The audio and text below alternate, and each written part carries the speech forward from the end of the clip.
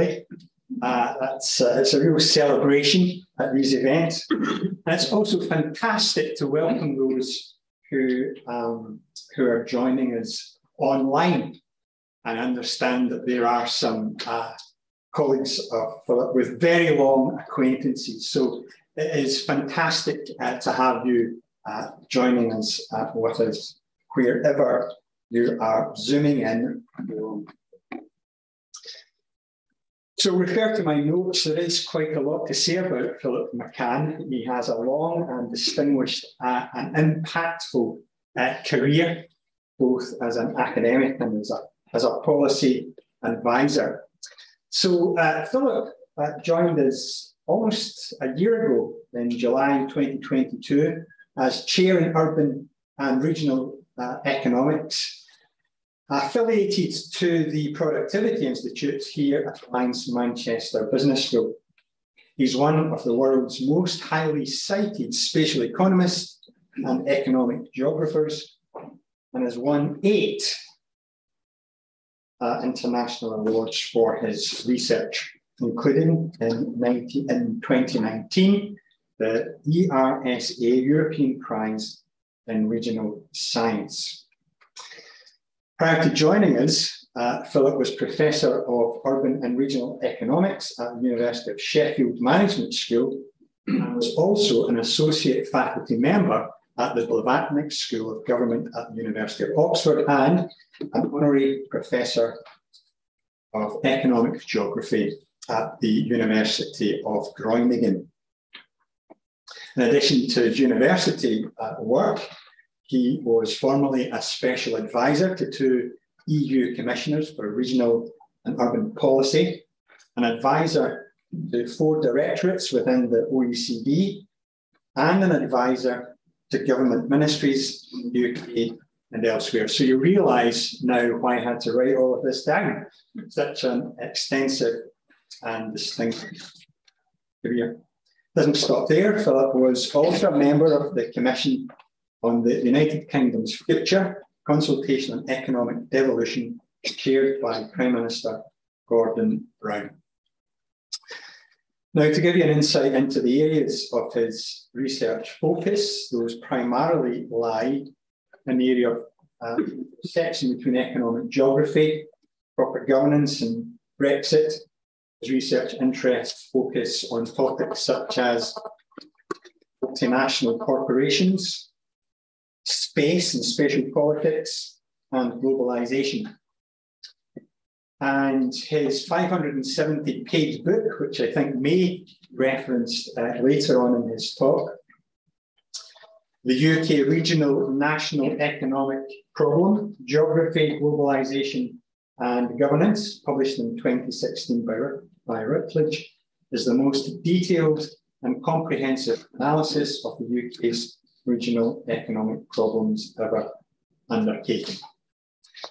Now, in order to interrogate and quiz Philip, we're delighted also to have with us this evening Professor Richard Jones, who is Professor of Materials, Physics and Innovation Policy here at the University of Manchester, and is also Vice President for Regional Innovation and Civic Engagement.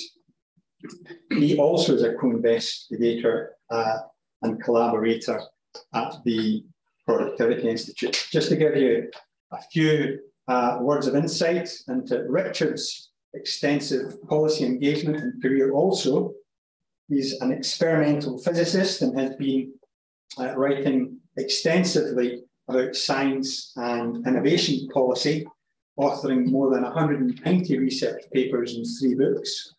In 2006, he was elected a Fellow of the Royal Society, and in 2009, won the Tabor Medal of the UK's Institute of Physics for his contributions to nanoscience.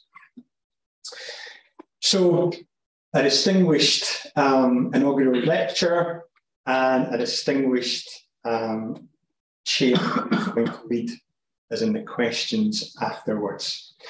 So without further ado, I'm going to hand over to Philip for his inaugural lecture. Please welcome Philip to the presentation.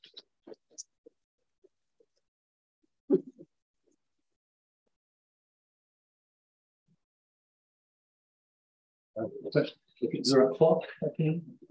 I'll go with my watch. Just check with my watch. Well, thank you very much for hosting this and Richard for chairing the discussion. I really appreciate it. I'm still new kid on the block here. I'm still getting to know my way around the school and the building and everything. So what I'd like to do is kind of tell you a little bit about some of the kind of things I've been doing recently, latest discussions in the UK.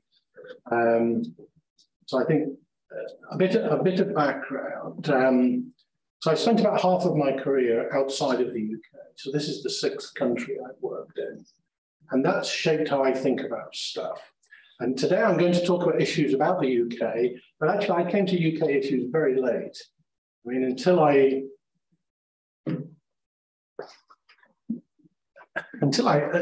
wrote this book, I was trying to explain the nature of the UK regional productivity problem. I'd probably only published about 8 or 9 papers on the UK over, more than 20 years. My work's been based on lots and lots of different countries, and then also not in any context, just purely analytical stuff. It's not related to any particular context. So I came to the UK issues quite late, but my thinking on these things was very much shaped by my experience of working in different countries and also interacting particularly with international organizations, most importantly the European Commission, where I was a special advisor, which is a non-political role. It's a technical role, and probably more important was the OECD that I still do a huge amount of work with. So it shaped how I think about these things. So what I want to do is just kind of give you a thumbnail sketch of things I'm thinking about in terms of the UK. I'm writing a lot of papers about the issues at the moment, amongst other things, and try and give you a sense of how I think about these things. Hopefully then it may be able to connect with things that people are doing.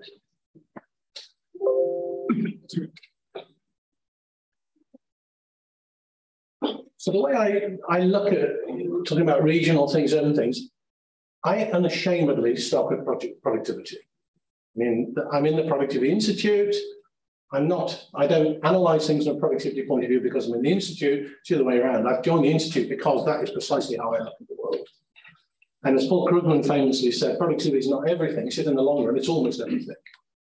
Tell me what's a country like, and first thing I want to know is what's the GDP per capita. And then you think about distributional issues and taxation, public services, but basically, how prosperous is the place? These are broadly the indices. That's how I start thinking about a problem. So whether I'm thinking about different countries or different regions, that is the starting point. And that's been absolutely central to all of my work and how I hopefully will explain the issues in a moment. In the UK, a huge problem is our productivity growth levels are basically zero, close to zero. Our productivity levels are flat, and they weren't. That wasn't the case. They were, prior to the global financial crisis, were actually very, very strong by OECD standards. So we've had periods where things go up and down, every country's the same. But basically, we had a long period of 20 years really where our productivity growth nationally was very strong. And then suddenly we got hit by the global financial crisis. Most industrialized countries did, really all except from Australia. But what's happened is our growth rates are flatlined, and they've done this for basically 15 years now. So we've really got more than a lost decade. We used to talk about Japan having a lost decade. We really have a lost decade and a half. And the effects of this are very profound in terms of the provision of public services, the ability to fund health, education, all the things that we, in a sense, we not only take for granted, but we expect. That becomes more and more difficult if your productivity growth levels have flatlined. So that's the central issue. So that's at a national level. But in the UK, we've also, and this is really what I've been arguing, that a huge part of that national flatlining is related to the economic geography of the UK. It's the regional problem. Now, as I say, I came to this kind of late, but this particular book that Ken just referred to, it's been read by certainly 2 deputy prime ministers, I think by 2 prime ministers, because I've got notes from people, lots of permanent secretaries. I was thinking about this problem for about 10 years, and I gathered a huge amount of information. So in this book, there's over 2,000 references. But I didn't set out to argue a position. I did it the other way around. I just worked with people who worked with data.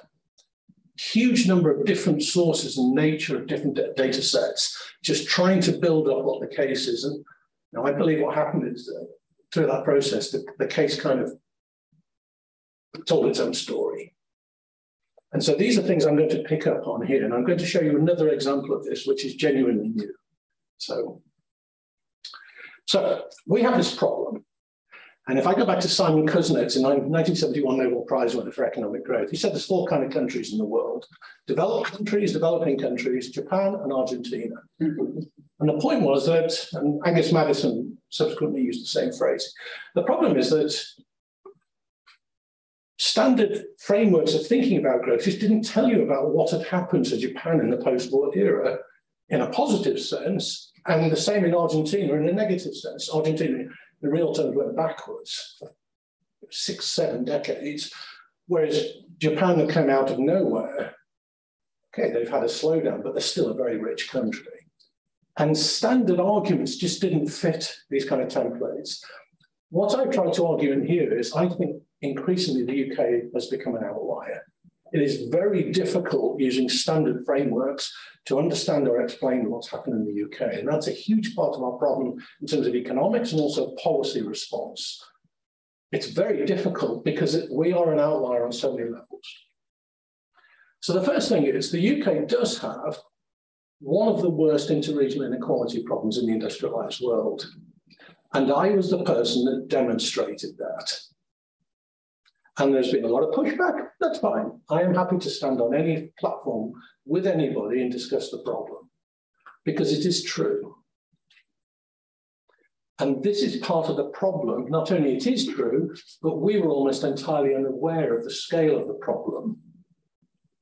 Actually, Gordon Brown said to me a few years ago, he said, "Why didn't you tell us all this stuff earlier on? We could have done something about it."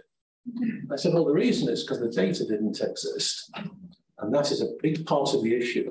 Until the OECD data on cities and regions became genuinely standardized country by country, you just couldn't really explain these things. Now the data tells the story. I'm happy to discuss that. But the first point is the scale of the problem in the UK for a country of our level of development is pretty much the worst out there. The only other countries which are similar to us would be at much lower levels of development. The only exception here is the Republic of Ireland.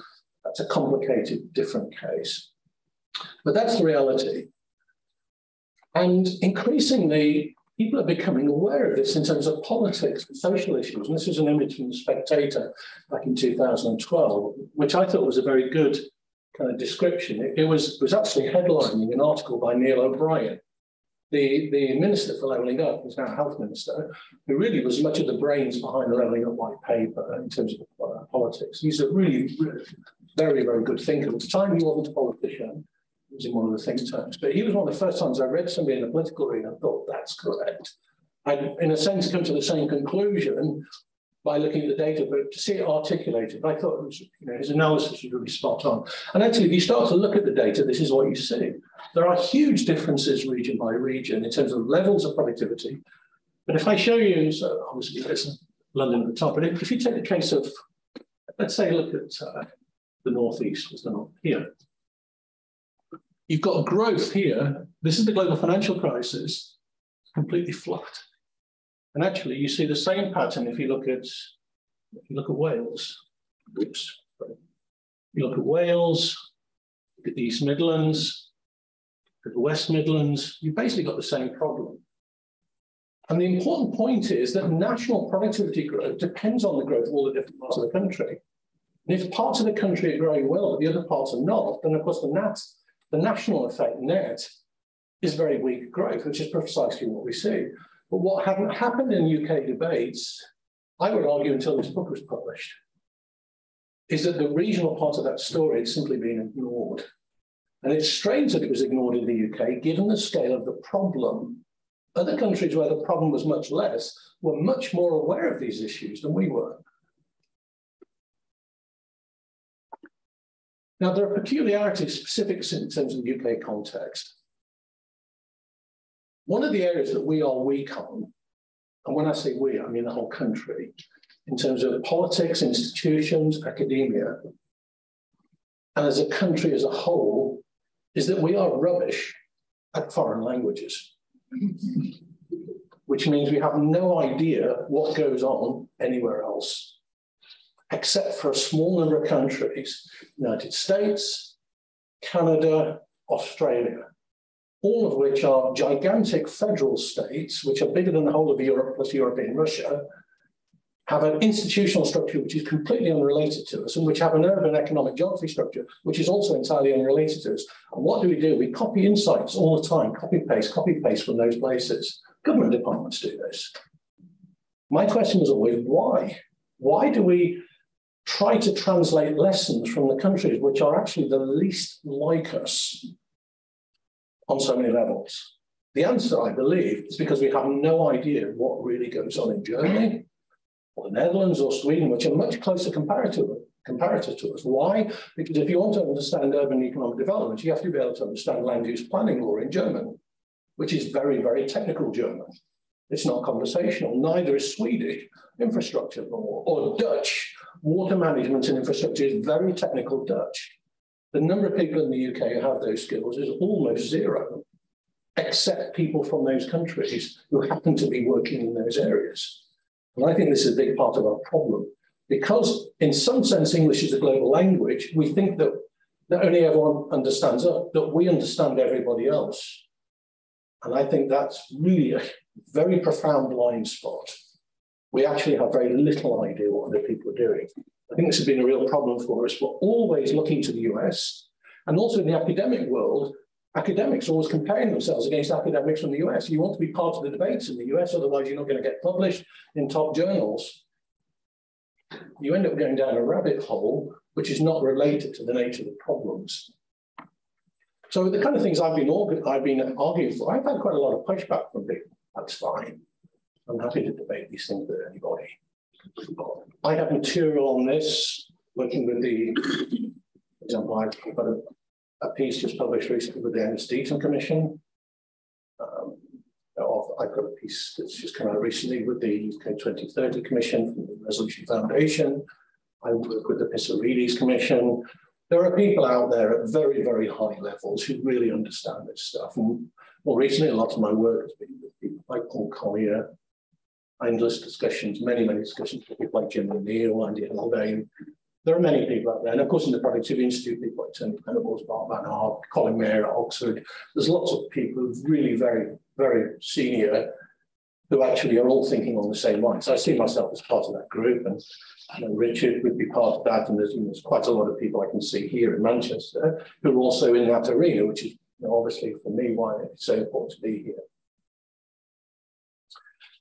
But many of the things that are standard in the literature, the UK is not. The regional problem in the UK is not a spatial sorting problem. It is not a geography of education problem. That sounds controversial to people. Again, I'm happy to debate that with anybody. It is not. The gaps opened up long before there were differences in educational attainment. It's not a city size problem, kind of urban scale arguments you get in many countries. It's not.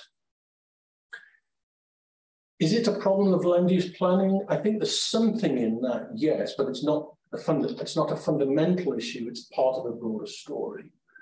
And it's certainly not a cities versus towns issue, which is very popular in politics across both sides of the parliamentary divide. It is not that. In fact, it's less that than just about any other OECD country.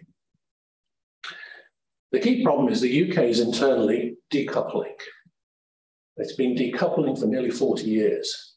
That is the fundamental problem. That's what my book is about.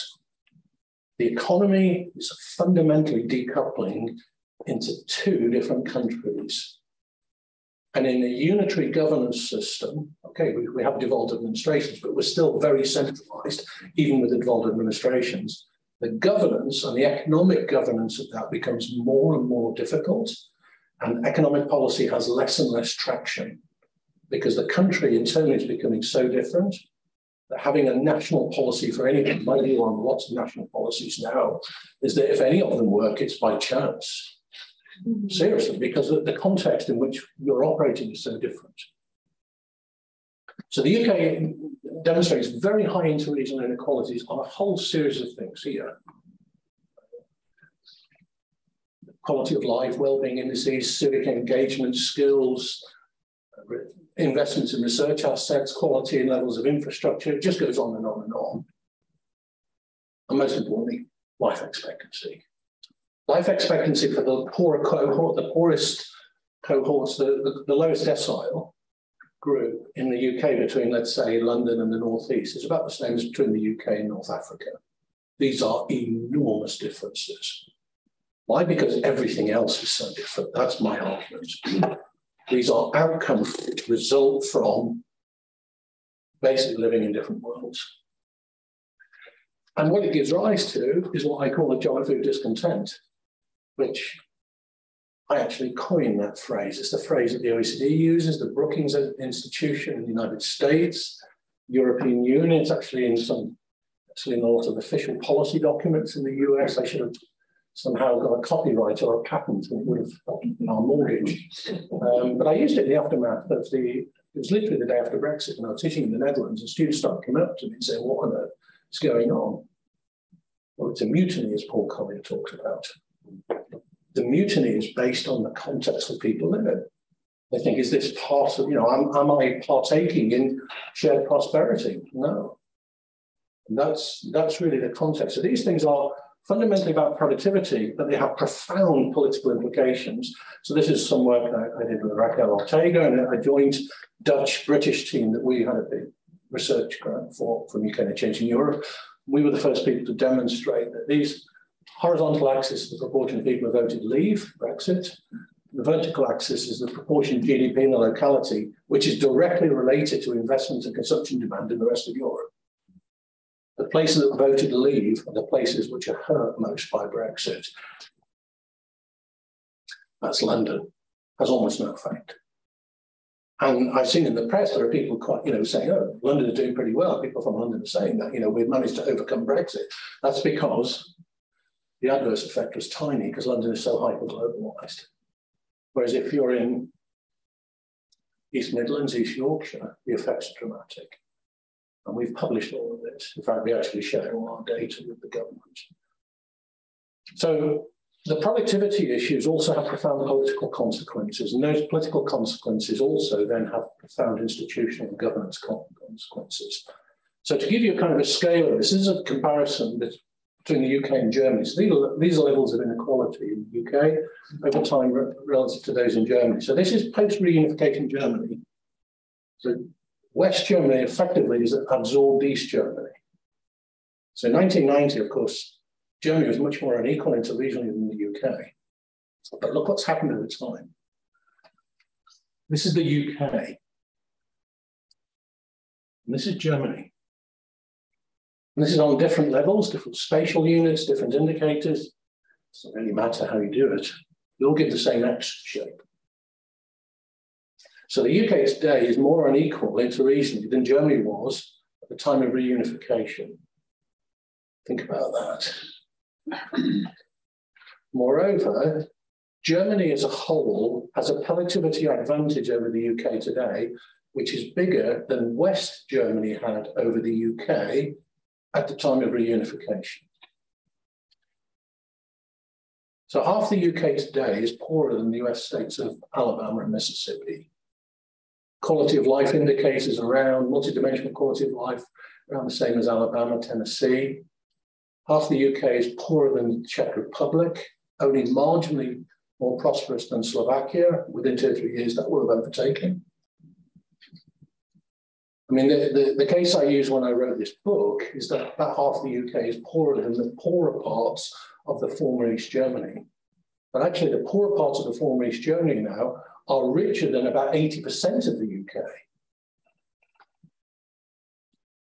And we have no idea about this stuff.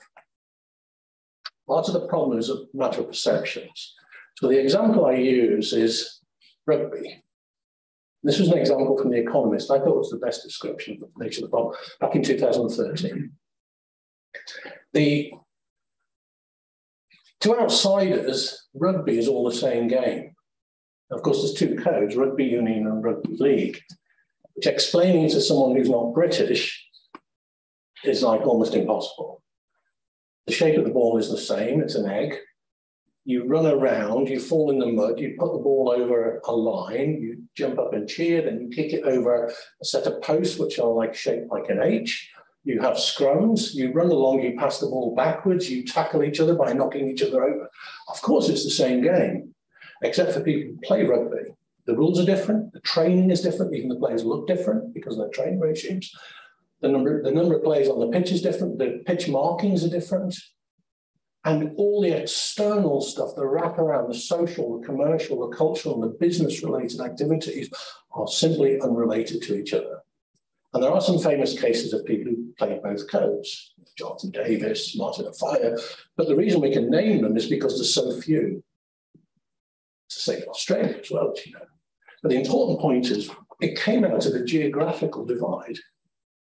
It goes back to the 1880s, 1890s, to do with insurance for injuries of people working in mines, steel work, and so on. But it represented a fundamentally different geography, and still does. It looks the same, but actually they're completely different worlds to each other. And I thought that was a really very, very clever description of the nature of the UK economy when you think about the place, regional context. I think it's about the best description. So part of the problem is we have no idea about who we are. We have political narratives in the UK that tend to swing from we are world beaters to we are a disaster. That's our politics, that's how it works. The key characteristic of the UK is on most economic issues, we're sort of in the middle. We're somewhere in the middle of the peloton, to use a kind of a Tour de France. Somewhere halfway down, 2/3 way down the peloton. That's more or less where we are on just about everything. There are parts of the UK economy which, of course, are genuinely world leading on a whole range of indicators. I think the UK university system is obviously one of them. I would think the Premier League is one. I personally would think the international news of the BBC would be another. Financial markets in London. And then areas of aircraft engineering, areas of biosciences and so on. There are other examples. Parts of the publishing industry and so on. And you can all think of examples, but as a general observation, when you look at almost all socioeconomic indicators, the UK is just sort of halfway down the peloton in most things, when you look at the OECD data. But the problem is that we don't understand that, so we flip between everything's wonderful, world-leading, or it's a disaster. And that doesn't help us when we're trying to look for comparators. So, for example, we'll jump to comparisons with the US, but then also the question is why? Because the gap between us and the US, just take even the comparison between us and Germany, that's like the gap between us and Germany is like the gap between us and the Czech Republic nationally. So why do we look at Germany but not the Czech Republic as a comparator? It's just as valid. Between us and the US on most things, at least in terms of productivity, it's about the same as the gap between ourselves and Turkey. So instead of looking at the US, why are we not looking at Turkey? It's a perfectly valid question. Because how we see ourselves is a function of this cultural narrative, which is also linguistic. It's a framing problem. And it's held us back from understanding the nature of our own economy for a long time. That is what I argued.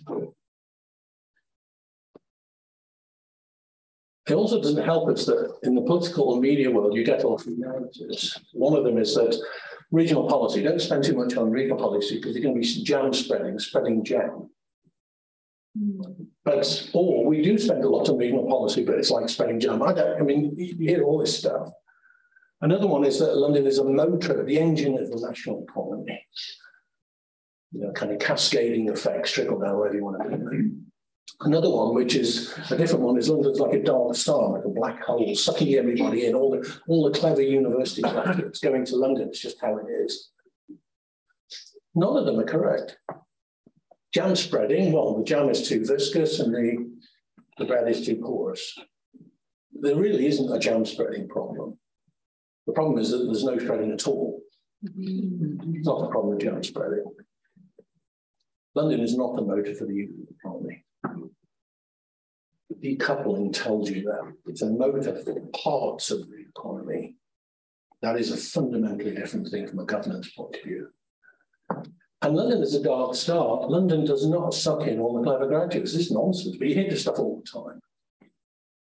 The number of university graduates going to work in London each year is around 50,000. You know, it's less than 1% of the London labour market, 0.5% of the London population. The vast majority of graduate movements are first, go home, go back to your own region, or secondly, you go to adjacent regions. The number actually who move them outside into London is really very small. It's about 8% of the graduate population. There isn't a massive surge, but you hear this all the time. In fact, the outflows in London are bigger than the inflows, and they have been for about 30 years. Interregional migration in the UK has actually not changed in 40 years. Hardly changed at all. But these are narratives that once they get in the media and the politics, it's very hard to dislodge them. Unless you know where the data is. It's really, really difficult. So really the kind of, you know, people moving around, capital investing everywhere, people moving around to the most prosperous jobs. I mean, this is the kind of standard economic framework that we think about. The problem is that so much of it just doesn't happen in the UK. It hasn't happened for a long time. And this is really a big part of it because we don't know why.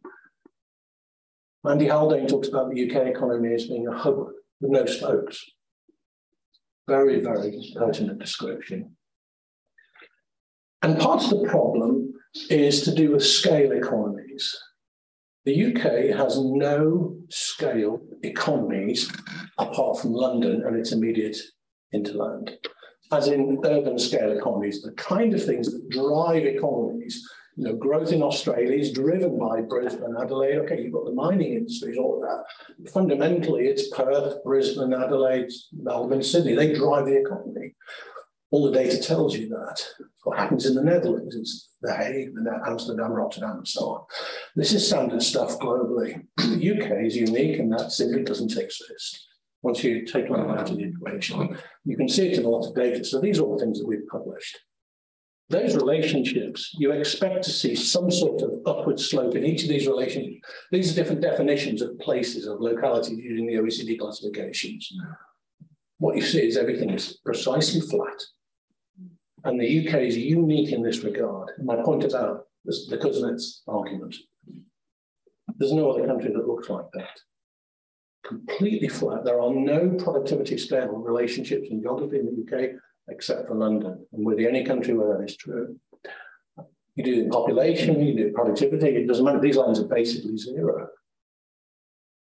So part of the puzzle is why. So one of the things I've been working on recently, and we're about to publish these papers. So one is coming out in the next few weeks in a very good journal, and the other one is going to be published in the next few weeks at the Productivity Institute. And we're really very excited about this work. So this is work with somebody called Michiel Daams, who's at the University of Groningen, who's an external fellow of the TPI.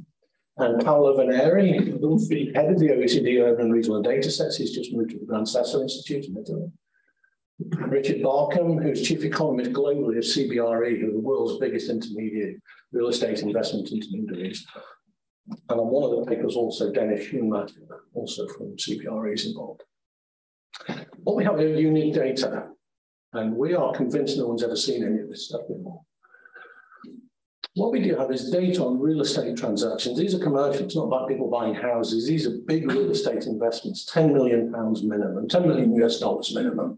Investing in real estate for offices, commercial, retail, industrial units. And we've got very detailed information about every single investment. We've got about 40,000 observations across the US, across the UK, across the rest of Europe. And we're in the process of negotiating a contract for more data. What we can do is we can analyze the effects of agglomeration, but through how the financial markets think about it, because we can calculate the risk premia associated with every single transaction. And the way we do it, for those in finance here, we actually use the capital asset pricing model, which is the simplest investment formula, but actually it's incredibly powerful in the context of the data we use. What we do is we can plot the risk premia associated with every transaction by all the locations. So we can do it for the whole of the US. That's just about to be published in the next few weeks. And we can do it for the UK. So here what we have is London. What you get is two normal distributions, and these are risk premia. And what you see is those which are clustered in the central London business clusters, so we use various algorithms, these. Those investments which take place in the clusters in central London are systematically lower risk than those that take place outside, just within London. You can see it in these patterns. And we go through all the properties in detail of the data. Everything behaves almost exactly according to a textbook framework. But if you look at Manchester, which is a prosperous city now, it's certainly turning around in comparison to where it was, there's a lot going on. But what you see with Manchester, there's no difference between inside and out. These data from 2003 to 2015. What does it tell you? It tells you that the commercial clusters in Manchester are not big enough. Centre cities have been saying this for a long time and places like that. The financial markets tell you that.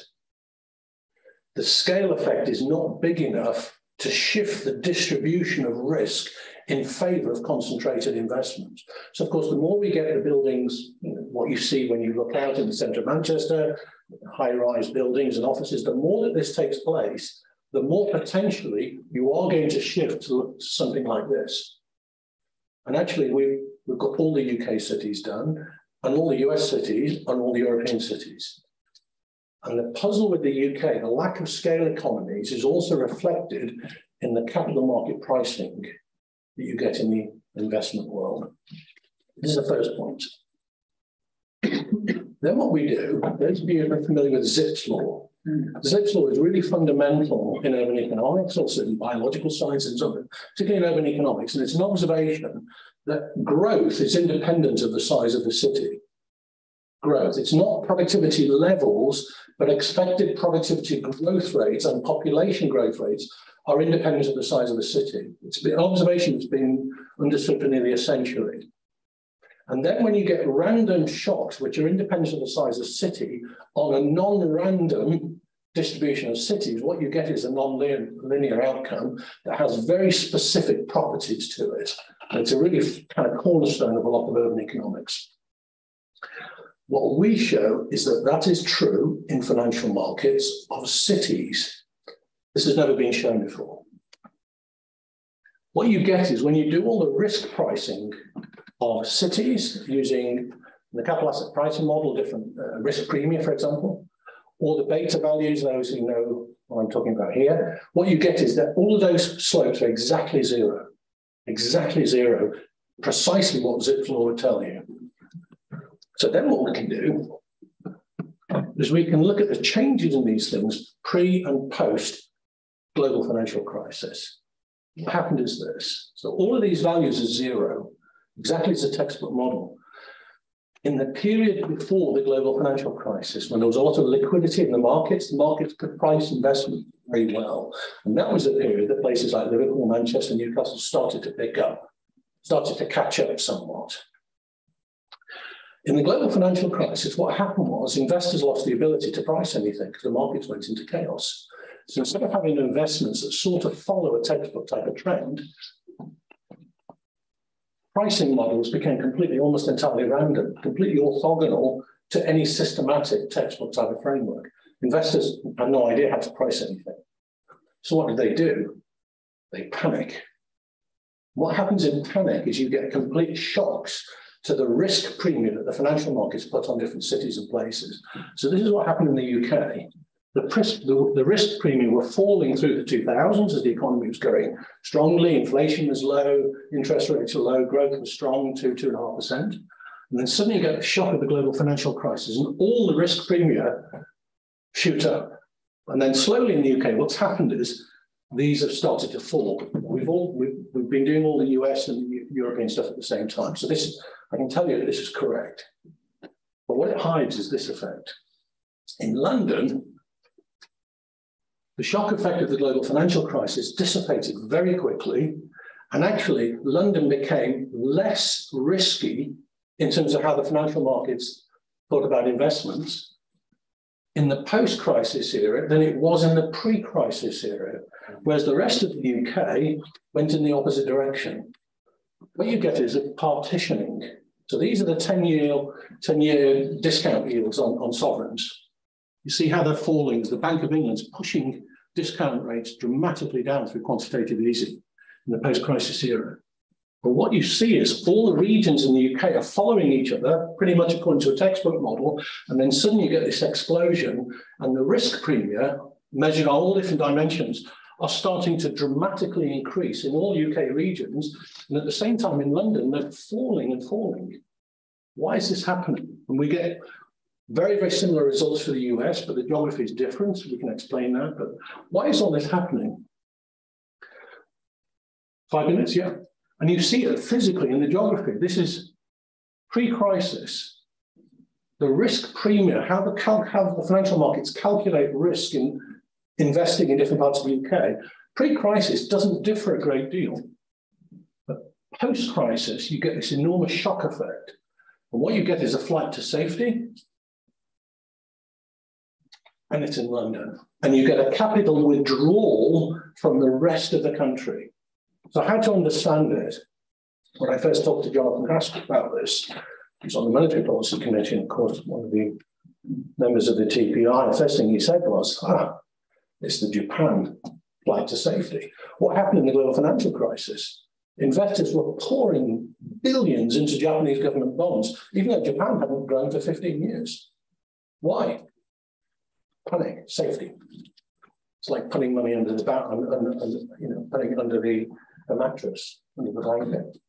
And the same thing we demonstrate happens in the US, but in the US it's to all the big cities, and it's only to the CBDs of all the big cities. Europe is a more mixed picture. But basically what happens is when the investors lose the ability to price, they panic, use a rule of thumb, and then you basically put it. You're not looking for yield, you're not looking for growth anymore, you just look for safety. And the flight to safety leads to a permanent bifurcation in the perceived risk premia of regions. And this is persistent a decade afterwards. So this is what we argue is happening in the UK. So suddenly, strangely, if you look at the US, one of the best things that ever happened to Boston was the global financial crisis, because suddenly capital is pouring into Boston at very, very cheap rates. Huge surge of capital into Boston and Seattle. The cost of capital is lower than ever. And anyone who has real estate assets, their leveraging position is their collateral position is better than ever. Whereas if you're in Akron, Ohio, the cost of capital is going through the roof, but the availability of capital is just a tsunami effect away from you. And if you have any leveraging position, collateral based on real estate, that's just deteriorating dramatically. That's what's happened in the UK. And it suddenly means that when we think about investment issues, what's the shocks to the UK economy, then these are very real. And actually we can track, this is all pre-crisis, no relationship, Zipf's law is all correct. Post-crisis, the greater is the increase in the perceived risk premium over and above the discount rate of the Bank of England, then the greater is the adverse effect on the regions. And that we are arguing this is precisely what's happened in the UK now. So this is something we think is very, very new. We haven't seen this anywhere. And this is kind of where I'm going to be going now, where we're going for the next few years, hopefully with more data. But that's the kind of how we're going to attack these things. I'll stop there, okay?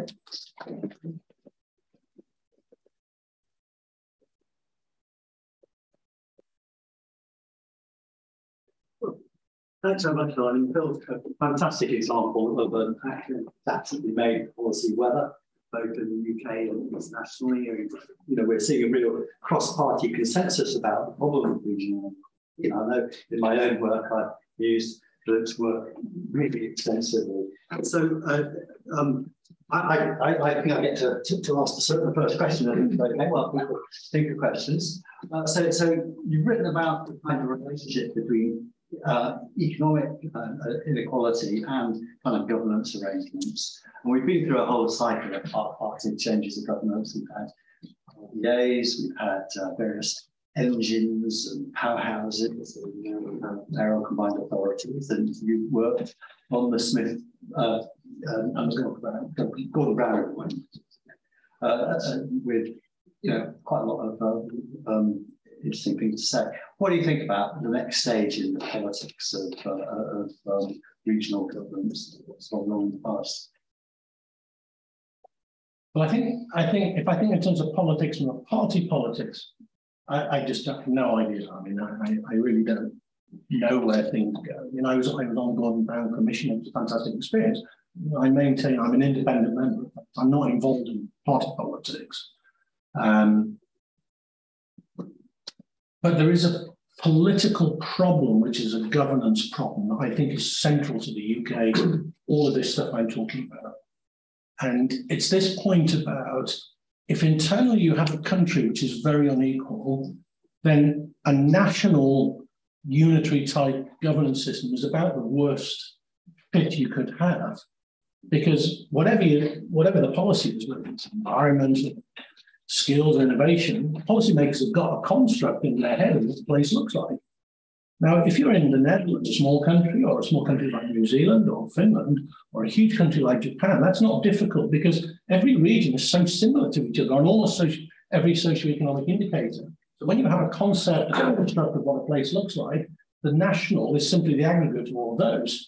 So if a policy is designed well in Japan, if it works well in the south, in Kyushu, then 2,000 kilometers north, it will work more or less the same way. In the UK, that's simply untrue. So the starting point is we have a national polity, which is a very highly centralized unitary system, very top down, where that policy, the heterogeneity is so enormous that, as I say, I think half the time the chance of anything working is almost like, my goodness, it's a fluke because it's so heterogeneous. And it seems to me the central problem is that we have a governance system which is equal. And this is independent of parties. If you have a governance system which is pure pyramid, what it means is the centre learns nothing from the local. The citizens are here, the businesses, the communities, the interest groups. None of the knowledge that they have goes up into the system because it's a constant congestion problem at the top. So what you get is a small number of key think tanks, a few important businesses, a few media outlets. They're the only people that basically get any traction at the top. And they always get the same traction. So that always disincentivizes people not to engage, which I think is one of the reasons why we have one of the lowest levels of civic engagement in the OECD. And it's very regionally heterogeneous as happens. And also our trust in central governments is 34th in the OECD. We're below Italy, Portugal, Greece, Brazil. Imagine that. We are one of the most centralized countries in the world with one of the lowest levels of public trust in central government. And I think the key problem is we miss a middle. There's a missing meso level. You know, we need to transform from a pyramid, an inverted V, to an A-frame. And other countries find ways to develop that meso level. Large countries primarily do it through being federal. That's the Australia, US, Canada, the ones that we look to for inspiration for, which already have done all that. Germany, of course. Or unitary states which have massively decentralized in the two big cases of Japan and France, which have both been decentralizing for between 30 and 40 years. And they're about 2.5 times more decentralized than we are now. And the other group are the small countries that solve the problem by flattening the pyramid, by being small. That's the Aberdeen argument. You know, places like New Zealand, the Republic of Ireland. You know. We are caught in the middle because we have a governance system which is appropriate for a very small country. And we need to build this, and whichever political parties in power have got to deal with this challenge. There's no way out. We're in a trap now. And I think it's a very, very profound trap. We need to develop political systems where the local genuinely drives the national. And we've got to bite the bullet somehow, but whether it's going to take place, that's a different issue. We do. So expanding on that, so it seems to me it's not just a matter of government control, it's also a matter of corporate control. So one of our problems is that we allow businesses to be taken over far too easily, and then they tend to be concentrated in their ownership and control of this concentrated in London, right? So that you get this denuding effect. I mean, if you think about a kind of a city like Manchester, ask yourself which are the biggest businesses run out of Manchester? And apart from 2 football clubs, it becomes quite difficult to think of them, right? And this is our second city, and yet Britain is denuded from Auckland. So I was just wondering whether you've insight into this issue about concentration of corporate control, whether that's been a bad thing for the UK. So one of the people I work with is Colin Mayer, who was the first founding director of the Side Business School, Oxford. He's Professor of Finance. He's just retired. He's now Professor at the Blavatnik School of Government. And I work with Colin. I write papers with him. And he argues exactly your point.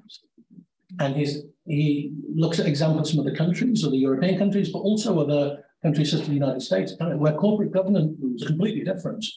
Takeover rules are completely different, particularly around family businesses, preferential shares and so on. There are fundamental differences that we kind of ignore. And one of his arguments is precisely this, that the centralization of two things have been basically pernicious in terms of the issues I'm talking about. It's the centralization of corporate control allied with the centralization of the banking system. It's the two things go hand in hand. So if you think about the growth of cities like Manchester, Leeds in the 19th century, along with cities like Baltimore, Pittsburgh in the US, the institutions and the assets in those cities were primarily financed locally. And the building of the institutions and all the things that go with them, including things like the planning of civic design, parks, public spaces, sewerage systems, street lighting, all of these were locally designed and financed. Now, there were risks associated with this, and there were some severe banking crises that led to decisions about centralizing a lot of these things. But other countries have managed to resist a lot of those pressures in a much better manner than we have. So local and regional economies, for example, most US cities have their own stock markets. Why is that important? Because the investors in those places have an incentive to look for entrepreneurs in their region. That's their patch. So I always think, people have said to me, what do you do about places like Blackpool or Blackburn? For me, the answer is you need to build the capital markets in Manchester. Because if entrepreneurs in those areas are looking for finance, if you've got the deal makers in Manchester tied in with local stock markets, it's in their interest to search out those intramarginal leaderships. The guys from London are not going to be doing that. That's precisely the Manchester margin. That's how the US economy works, as you know. Local finance is extremely important, and you've also got the local banking system that support that. So there's a big focus on SME funding. Germany has the same thing with the Landesbank and the Sparkasbank. Sweden has that with the relationship banking models, the kind of Handelsbanking. So corporate governance and financial governance, the two sides of the same coin. That's very much Colin's argument, and he's written books on this now. And I think it's absolutely central because it's really about, if you're a young entrepreneur, you come out of university, you've got a really good idea. Who do you go to? In Sheffield, where we were, none of the big consulting companies, they've all left. Where's the mentoring ecosystem? Whereas Paul Collier, who I work with all the time, says, you literally go next door in Oxford, you just talk to people on the street. There's so many people with those skills, financial advisory, legal understanding, that young graduates who've got ideas for entrepreneurial startups, they're just a wash in terms of an ecosystem of people who can advise them. Other parts of the country, it's completely the opposite. And so if you turn the argument around, why do you get these shock effects in capital asymmetries? I would argue it's precisely for these reasons. In the end, the markets deep down know that you're talking about different worlds. You need to build or rebuild those financial and corporate ecosystems to have exactly what you're saying. We don't look like Germany. All your German cities have many headquarters of many different businesses. Even the Swiss cities do. We don't have any. Question there. Now, there's some questions online. Yeah, yes. So let's have a critique your question behind, and then we'll continue. Thanks very much. My name's Matt Davis from the Institute of Place Management. Really looking to talk.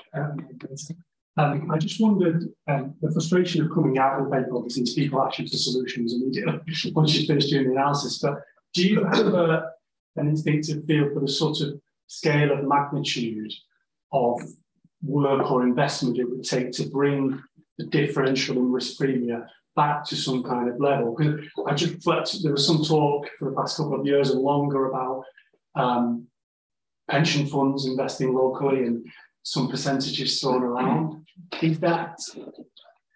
Are we talking the right sort of level of impetus there, or is it a much broader conversation at a time where we're thinking about getting rid of LEPs and other sort of markers of those meso level organisations? I wonder if you've got any thoughts on that. Well, the calculations that we've done for the UK that we'll be publishing very soon, you're looking at differentials between 50 and 80 basis points. These are enormous differences. If you think about the international markets, these are dramatic differences.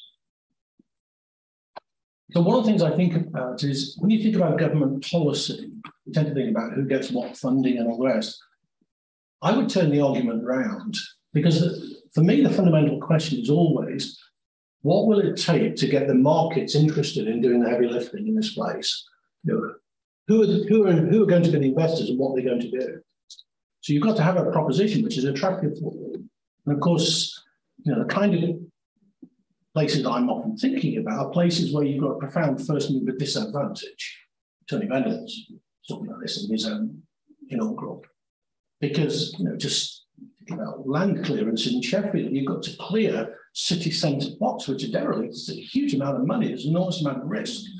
And if it goes well, you don't appropriate all the benefits. You've got these externalities. So you've got to think about what would it take to get the financial markets to move it. So I would think about government policy by turning the argument around. I would use this kind of methodology to calculate what is effectively the wedge in terms of the basis point difference between where we are today and what the markets need in order to persuade investors to go in. And I would work policy design starting, in other words, it's completely back to front of how the political or the institutional machinery works. I would do it the other way around. I would ask that question, what does it take? What's the wedge to do this? And then the question is it doable? Well, of course, lots of people say, oh no, this is too much money, taxation, blah, blah. Germany is spending around 70 billion euros a year for 30 years. So in the UK, if you think about what is genuine regional policy expenditure, I don't mean local economic development, I mean really tilted to help the weaker places. It's never been more than about 5 billion a year, and it's often been a lot less than that. Something of that order. Germany's been spending about 70 billion for 30 years.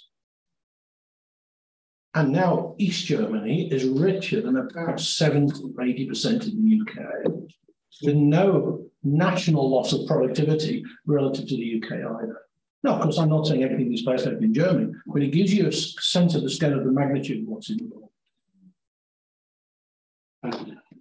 Yes, it's related to that last question, actually. What policy changes could be implemented to normalise risk premia across the regions? You kind of half answered there before, yeah. Well, I think one of the key things is that the scale of regional developments as a policy has to be increased dramatically. So the UK 2070 Commission, they were modestly recommending about a 15 billion starting point. Well, of course, that's still very small relative to the kind of German type of framework, but they were saying that as a minimum, 15, probably scaling up to 25 to kind of get those kind of funds targeted, the scale of the funds, because that's the kind of monies you need to get the financial markets convinced that this is serious, that we can be part of this. In a sense, what happened in Docklands in London, you need to do that writ large. The point is that there are large amounts of money, but you also need real autonomy of decision-making, not dictated from the centre or orchestrated from the centre. You need real legal powers to make decisions and to stick with them.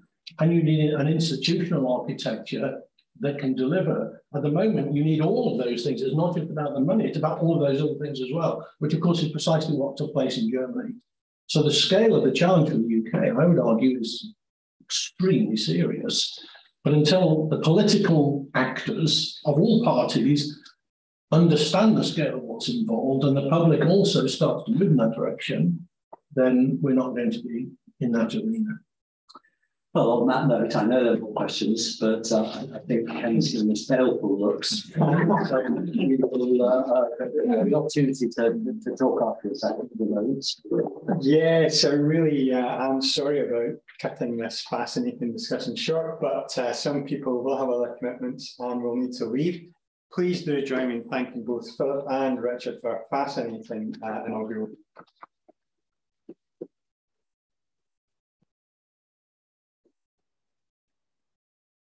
You don't have to rush off. Very welcome to join us just outside in the Hyde area for some refreshments and to continue the discussion there. Before you leave, just notice of our next Original Thinking lecture, which will take place on Wednesday, 28th of June here in the Business School. And the presenter will be Nadia Papamikael, Professor of Management Sciences, who will explore from Chernobyl to ChatGPT, decision making in the age of AI. And I hope you'll be able to join us for that fascinating inauguration lecture. So please do stay and continue the conversation just outside my